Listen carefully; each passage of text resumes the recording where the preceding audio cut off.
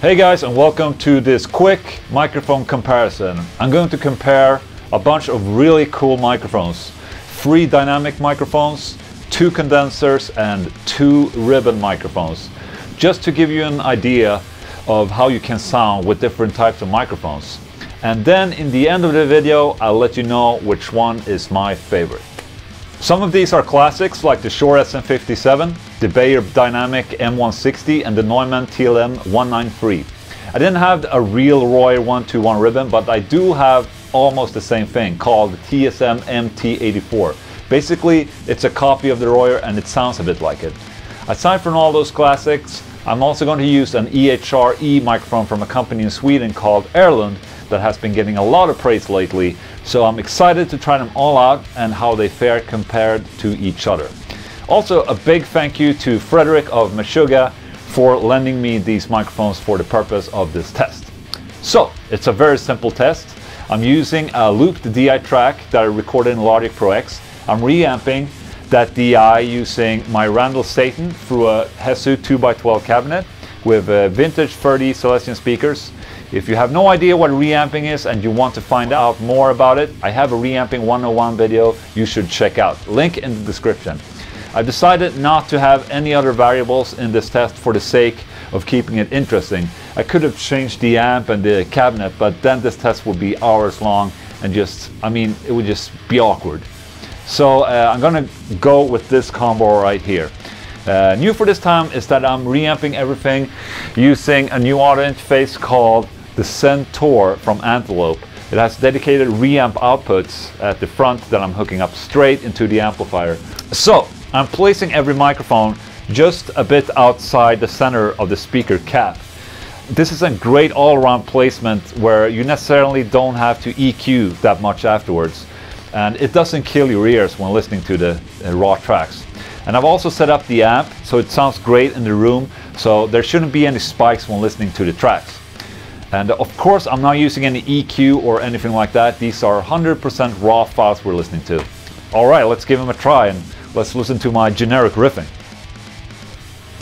And this is Logic Pro X, and here are my files. We have the DI track up here. We have the dynamic microphone reamps here, the condenser microphones here, and the ribbon microphones here. And for your pleasure, I put some really nice colors to all these tracks. I really like the diarrhea colored DI track. So let's just start off by listening to all the tracks, and we'll just solo them one by one. Let's start with the dynamic microphones and the SM57.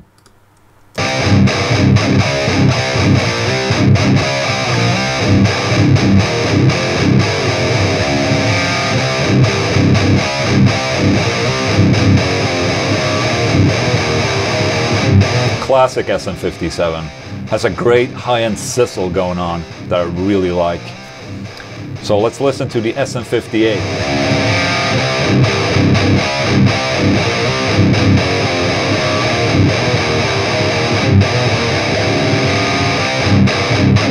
Definitely less scooped than the SM57 and just a better all-around sound, I think. So let's listen to the Sennheiser E906.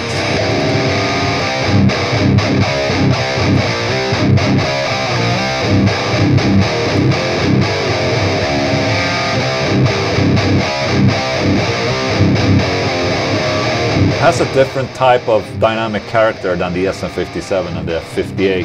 Definitely a good alternative when you're just not getting a good sound with the good old SM57.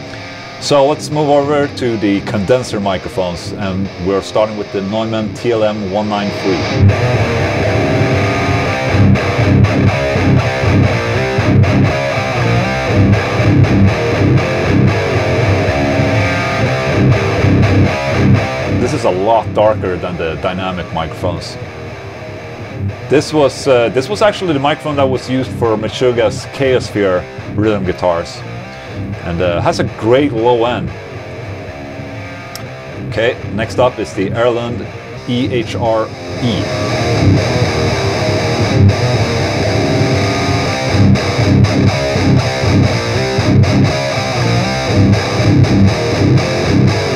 very open sounding microphone that definitely differs a lot from the others. Okay, switch to the TSM Royer copy. MT84 is the name of this microphone.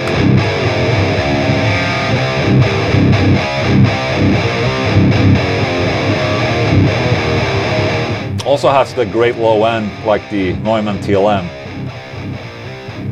Maybe a little flat in the mids. Alright. Last but not least, the Beyerdynamic M160 ribbon microphone.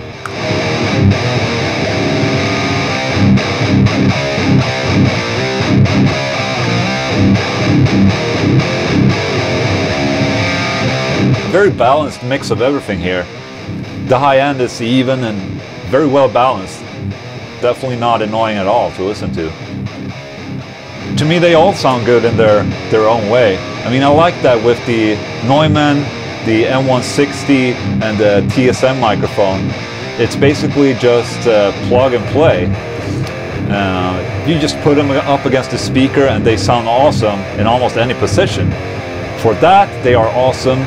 They pretty much replicate the sound you have in the room when you're sitting in front of the amplifier.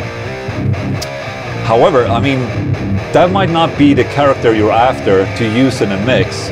I mean, for guitars to cut through a bit better, they need something piercing. And that's why the classic SM57 always works for guitar cabs. I mean, on its own, it might not sound impressive, but as soon as you put it in a mix, it just makes a lot of sense. All three dynamic microphones in this test are definitely brighter and have less bass than the condensers and the ribbons. In general, I would probably also spend a lot more time when placing a dynamic microphone on a speaker.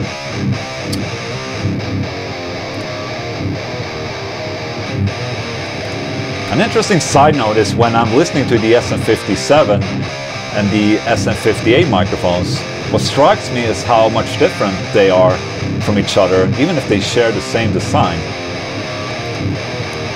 The only difference between them is basically just the grill. And however, I mean, the SM57 is a bit more scooped than my SM58.